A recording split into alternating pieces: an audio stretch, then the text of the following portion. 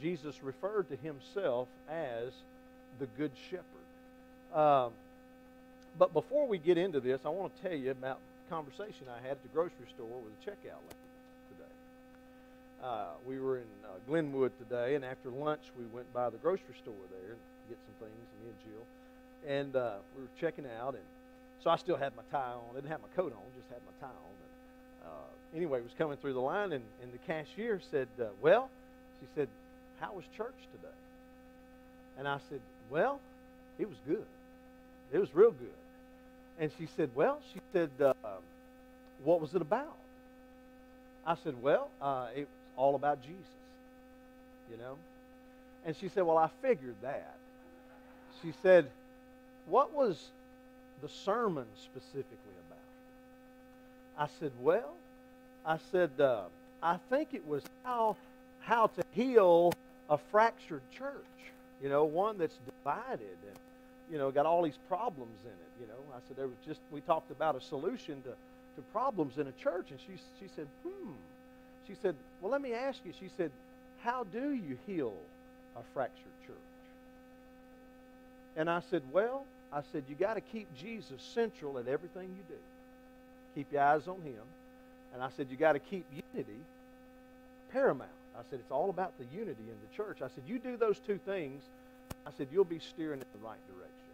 She said, well, that sounds good. So I got on past her. Then the girl that was bagging our groceries, she said, well, ours, she said, no, in the book of John, she said, Jesus describes himself in many different ways. And she said, we talked about the bread of life, Jesus being the bread of life. I said, that's wonderful. I said, that's an awesome study. I said, is that John chapter 10? You know, she's like, yeah, you know. She was just telling me what the preacher was saying, you know, and all of that. And so I left there and I told Jill as we were walking out of the store, I said, you know, how many times do you have conversations like that in the checkout line? And I don't know, y'all, but that just made me feel good. You know what I mean? And I thought, no, they obviously didn't sleep through church. They knew exactly what the preacher preached on. And so, anyway, we had a good conversation, and I thanked them for that. And but you know, it's amazing just in the checkout line at the store how you can share the Lord. You know, so be looking for those opportunities. Well, we're in John 10 tonight, and it just got me thinking this afternoon about this passage. And I want to read to you a few verses, and then we're going to kind of jump back in just for a few minutes on this. Like I said, we may be in this passage for the next 3 weeks, just kind of breaking it down. But Jesus begins this chapter by saying, verily, verily, I say unto you, he that entereth not by the door into the sheepfold, but climbeth up some other way, the same is a thief and a robber. But he that entereth in by the door is the shepherd of the sheep. To him the porter openeth, and the sheep hear his voice, and he calleth his own sheep by name, and leadeth them out. And when he putteth forth his own sheep, he goeth before them, and the sheep follow him, for they know his voice.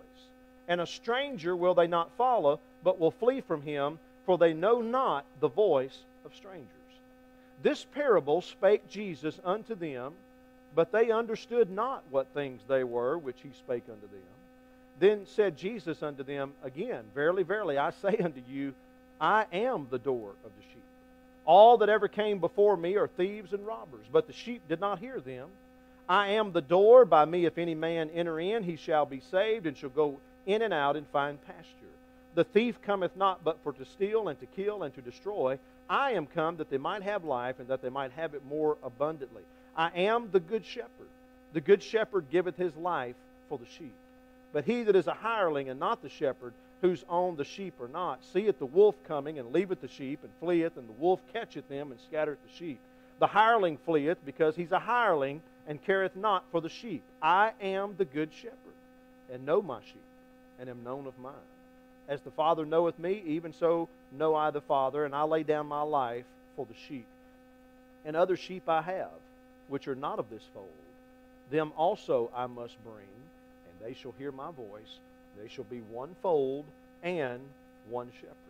Now that's a beautiful passage of Scripture. Jesus gives a parable. He explains the parable as he does many other times throughout the gospel accounts. But you know, in different settings, Jesus gave himself names that basically pointed to special roles that he fulfilled for people, right? You can just, I mean, there's a bunch of them. That's an excellent study as you go through John's gospel as well. If you remember in John chapter 6, he refers to himself as the Son of Man. That is probably one of the more prominent terms you'll hear in the Gospels accounts. Jesus referring to himself as the Son of Man. That talks about his humanity and it talks about his divinity.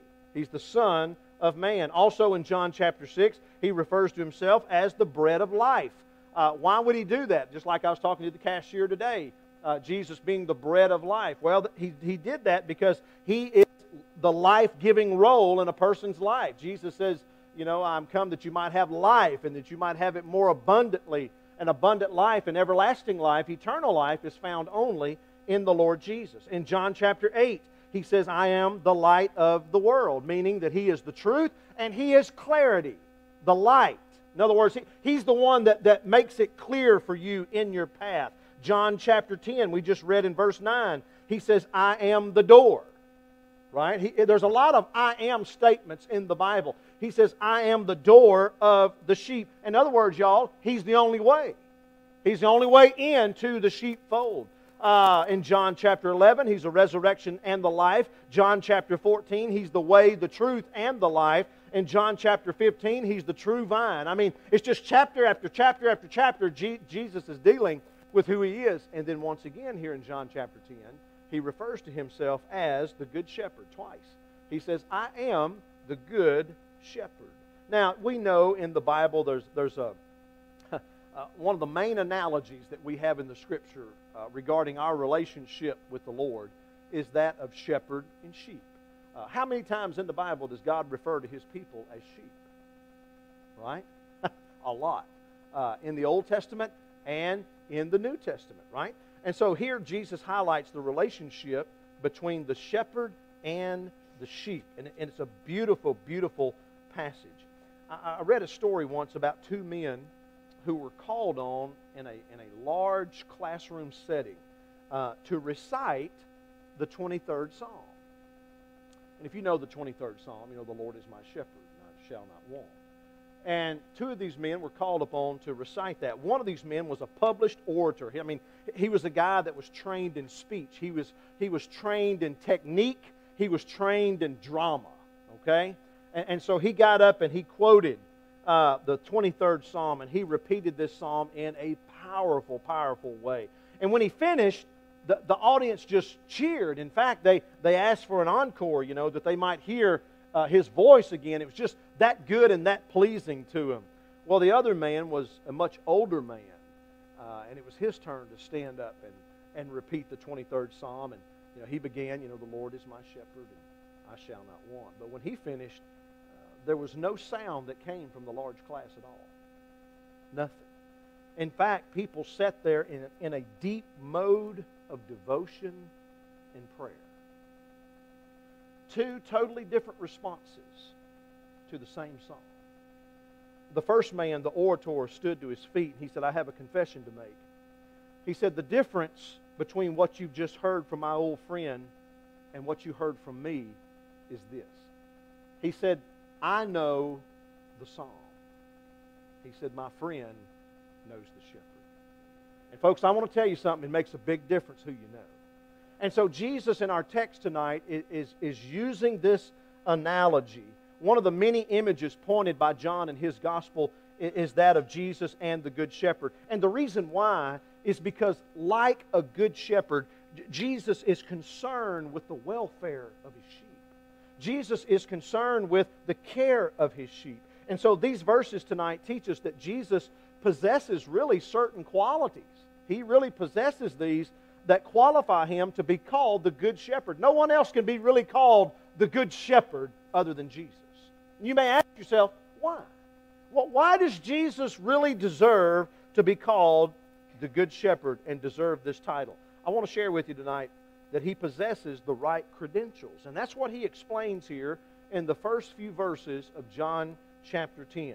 He deserves this title simply because he has the right credentials. You say, well, what do you mean by that? Well, first of all, he came properly. Now, let me show you what I mean by that. Because look what he says in the first 3 verses. Verily, verily, or truly, truly, I say unto you, he that entereth not by the door into the sheepfold, but climbeth up some other way, the same is a thief and a robber. But he that entereth in by the door is the shepherd of the sheep. To him the porter, that's an old English word that just means doorkeeper. To him the porter openeth, and the sheep hear his voice. He calleth his own sheep by name, and he leadeth them out. So Jesus came properly. You say, what do you mean by that, Brother Brian? Well, he uses the imagery here of the sheepfold to illustrate his message. And it's kind of interesting when you study the sheepfold. You got to understand, in Israel, in and around Israel, and certainly during this particular time, I mean, there were a lot of shepherds out in the shepherd fields leading their flocks of sheep. And so when it would get later on in the evening, early evening, right before dark, I guess if some of these shepherds were far away from what's called a sheepfold, they would make kind of a temporary sheepfold in order to put the sheep in and protect the sheep from wild animals and stuff. But if they were close to a real sheepfold, they would go and the porter would open the door and they would let the sheep, and there may be several shepherds that have their sheep into this one particular fold. And so it was usually, had about 10-foot walls on it, and it just protected the sheep from any wild animals or things of that nature. And so several flocks, like I said, might be placed into that sheepfold at night. And literally, the shepherd himself would become the door. The analogy that I heard from talking to one of the shepherds in Israel when I went was the fact that they had that staff with them, and they always led their sheep with that long staff, and literally they'd put them into a place, and what that man would do, what that shepherd would do, he would just kneel down with his head laying on that staff, and he became the door. That's how he slept. He was right there in the door, meaning that if anything wanted to come in and grab one of the sheep, it had to go through the shepherd in order to get there. Okay? And so Jesus is talking about this. Nothing could get into or out of the sheepfold without having to go through the shepherd. Now that's critical. Jesus is telling his audience here that only thieves and robbers seek to enter the sheepfold by any means other than the door.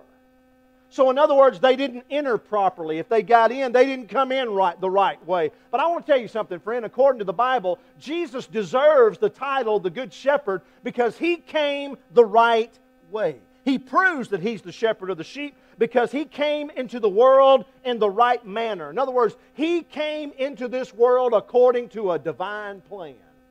And it was right. It was God's plan. You say, what was that plan? Well, the Bible tells us about it.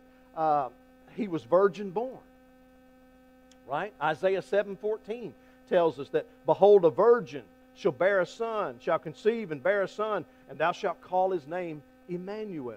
You see, even it started off through prophecy about Him coming, and then Jesus fulfilled that prophecy. He came the right way. Also, the Bible tells us that He was born in Bethlehem. That's over in the book of Micah, there in the Old Testament. Micah 5 and verse 2 says that He would be born in Bethlehem. Again, we have the prophecy of the Messiah, and then we have Jesus fulfilling that prophecy. He came the right way. And according to Galatians 4:4, He came in the fullness of time. I love that verse of Scripture because the Bible says in the fullness of time, God sent forth His Son, made of a woman.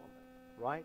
And He came, when you put all this together, Jesus was the right person, born in the right place, arriving at the right time. In other words, He possessed all the credentials necessary to prove that He is the Good Shepherd.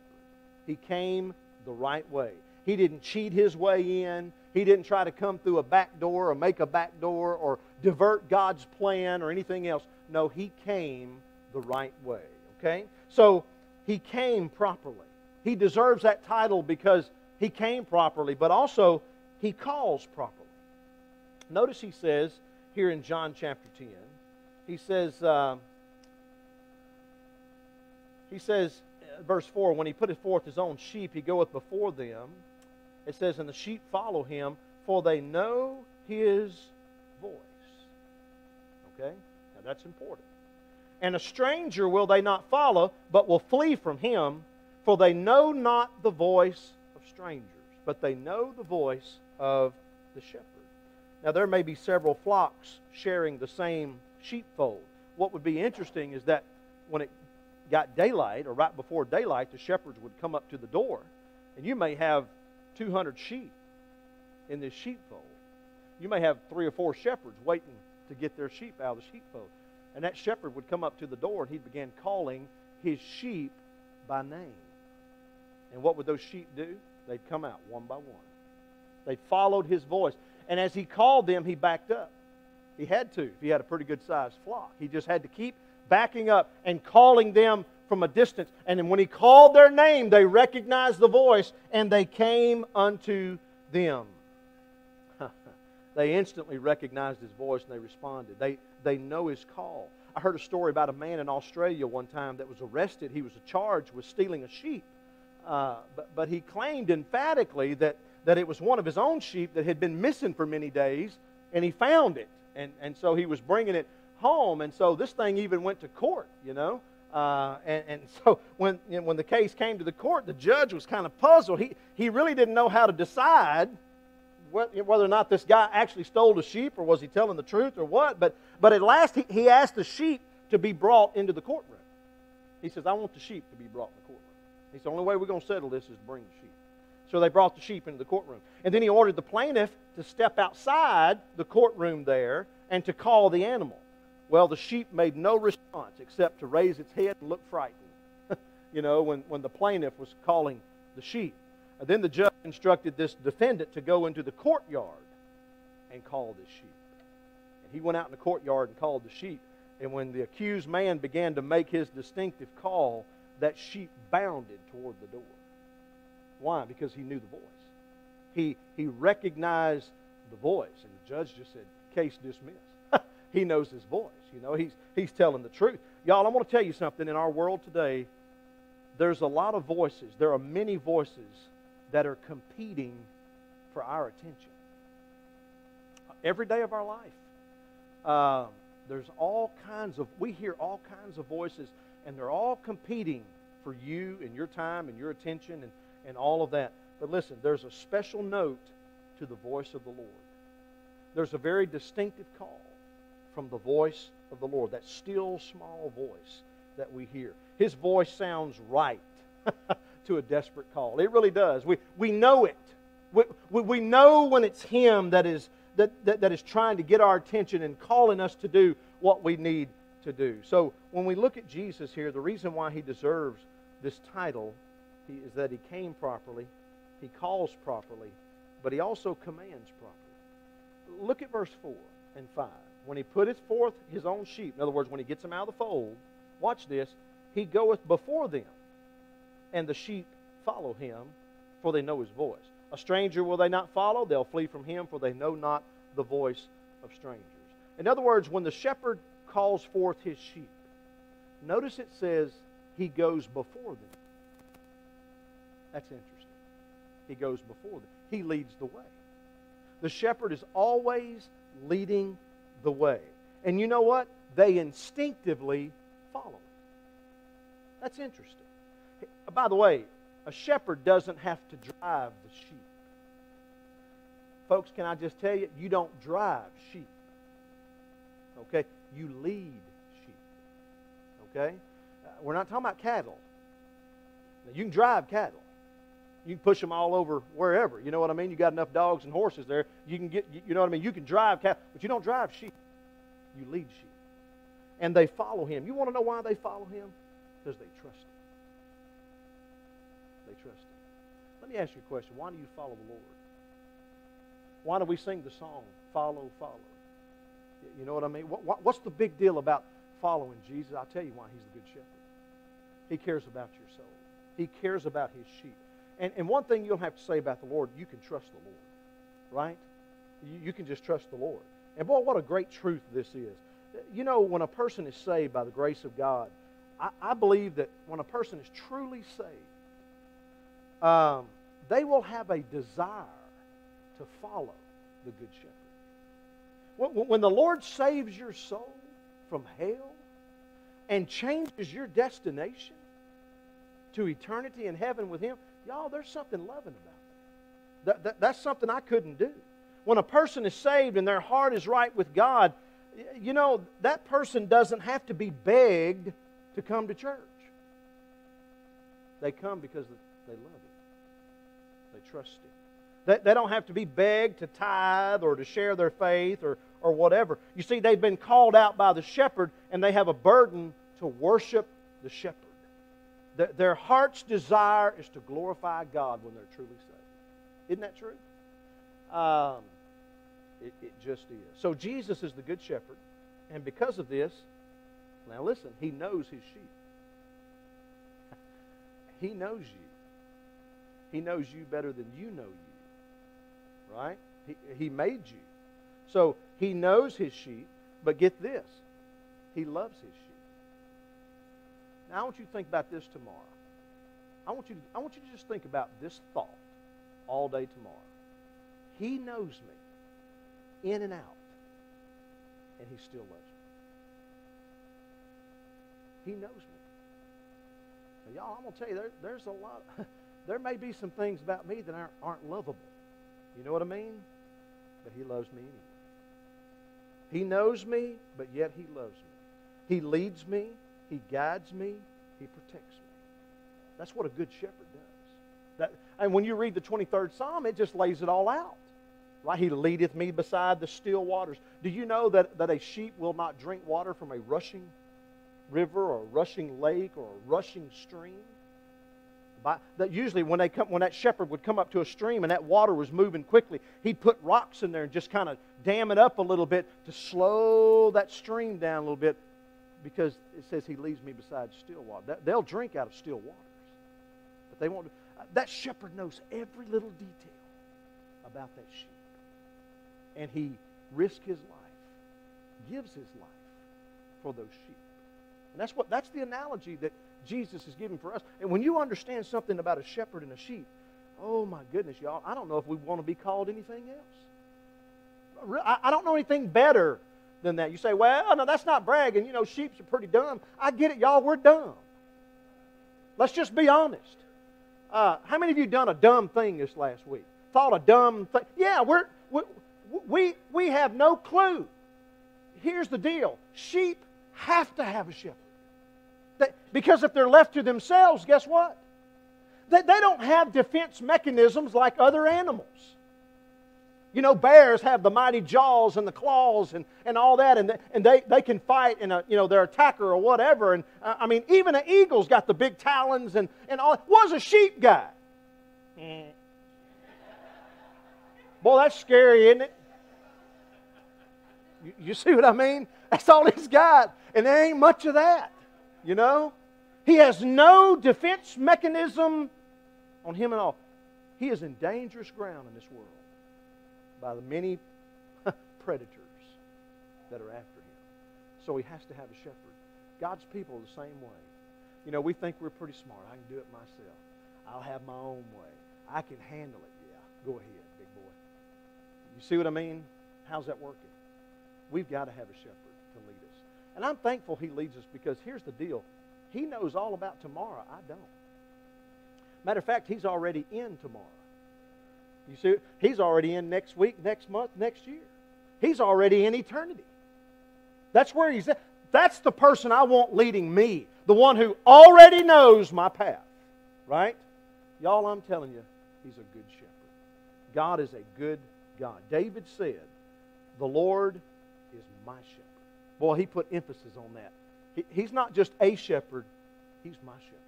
That's what I'm going to ask you tonight. Is He your shepherd? You say, well, I've heard some really good things about. That's good, but let me ask you again, is He yours? The only way He's your shepherd personally is if you've accepted Him as Lord and Savior. And so David said He's my shepherd. And listen to this. Yea, though I walk through the valley of the shadow of death. Y'all, that's us every day. Yea, though I walk through the valley of the shadow. Do you realize how close to death you are every day? When you get out on that highway and you're in this lane and this car is coming, do you realize, do you really understand just how close you are to eternity? Yea, though I walk through the valley of the shadow of death, guess what? I will fear no evil. Why? For thou art with me. It's not that he just cares about me. He's with me. That's the Good Shepherd. That's the one I want leading me in my life. In the next couple of weeks, we're going to take this passage even further with the verses we've read. But y'all, that's enough to chew on right there for the rest of the week. He knows me, and He loves me anyway. You know what I mean? I don't have the words or the answer to that, but all I can tell you is I praise the Lord for it. I really do. I'm going to ask you to stand tonight as we have a word of prayer and our invitation. Father in heaven, we are thankful today that your Son Jesus is our great shepherd. And Father, I know He's seated at the right hand of you, and He's making intercession for us even right now. And Lord, we thank you for His goodness, for His grace and His mercy in our life. Even when we fail Him, and Lord, miserably fail Him, He still loves and guides and protects and blesses. And Lord, I pray tonight that we'll take this week and we'll just understand a little more about the shepherd and his sheep. Thank you for being our shepherd. And Lord, we just ask you to help us in our daily life to be what you want us to be. Help us follow you. Help us trust you more. Help us to love you more in everything that we do. And we'll give you glory in Jesus' name. Amen. Let's sing together tonight.